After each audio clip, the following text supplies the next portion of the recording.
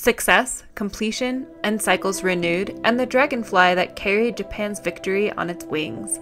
Welcome back to the Metamorphosis Tarot Project, where we blend bug science and art. The world is at the end of the fool's journey. After an arduous trek and meeting challenges, catastrophes, and a host of colorful figures along the way, our hero has come to the end.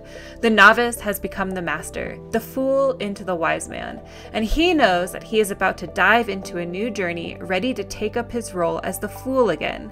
As one thing comes to a close, another blossoms, waiting for the fool to start again. The world as depicted by the Rider Waite Smith deck uses a lot of Western symbolism that I ultimately abandoned in my interpretation of this card. A dancing woman, a representation of the highest form of self-expression, is encompassed by a laurel wreath representing success and victory.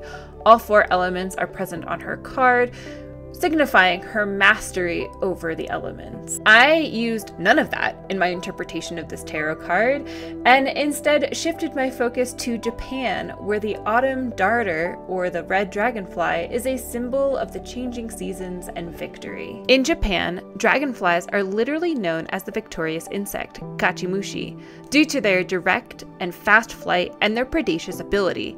They trap their prey 95% of the time and are the most effective predators on Earth. This became a metaphor for the samurai's dedication, swiftness, and courage in battle. The samurai, in turn, donned dragonflies on their armor, wore helmets with sculpted dragonflies, and brandished weapons with dragonfly motifs as a symbol of their power.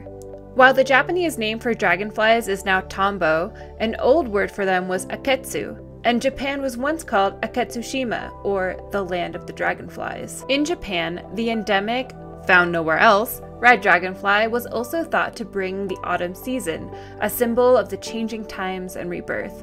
The autumn darner shows up in famous children's poems and in several haikus. One such haiku, by Kaya Shiaru, reads, "Thus begins autumn, as it's been decided by the red dragonfly." Another reads, "Oh, the dragonfly, he has dressed himself in the color of autumn." In the spirit of the autumn darter, here's a question for the naturalist. How can you revel and celebrate your success today? And how can you prepare yourself to step into the role of the fool tomorrow?